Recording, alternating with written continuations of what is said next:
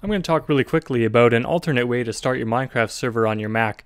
In a previous video, I showed you how I started my Minecraft server on my Mac by using the screen command in the terminal. So if I close the terminal window, the server would keep running. I always started this way on my own home computer because this is how I started on my cloud server, so the server will continue to run even after I log out of the terminal. If you've read the instructions online, they tell you to use a little start command file to launch your Minecraft server on your Mac instead of using the terminal. Now I'm just going to show you how easy that is, and I should be up and running in about 30 seconds.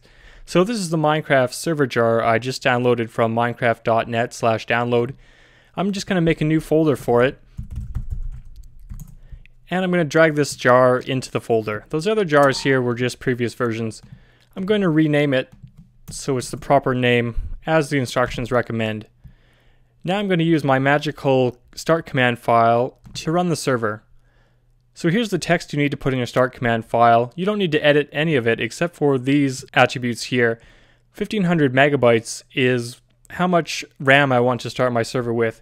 You could use other values too, and you could also specify in gigabytes like this for 1 or 2 gigabytes.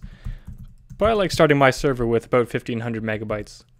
So I'm going to save this file, making sure that it's in plain text format.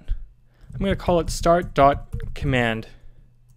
I'm going to put it in the Minecraft server where I have my server jar. Now I just have to make sure that this script has the proper permissions to be executed. To do that, I'll have to use the terminal. So flip over to the terminal and type chmod a+x. And then take the file, the start command file, and drag it into the terminal, and this will automatically insert the path to that file. Then hit enter. Now it should have permission to run. Now just double click the start command file and your Minecraft server should boot up.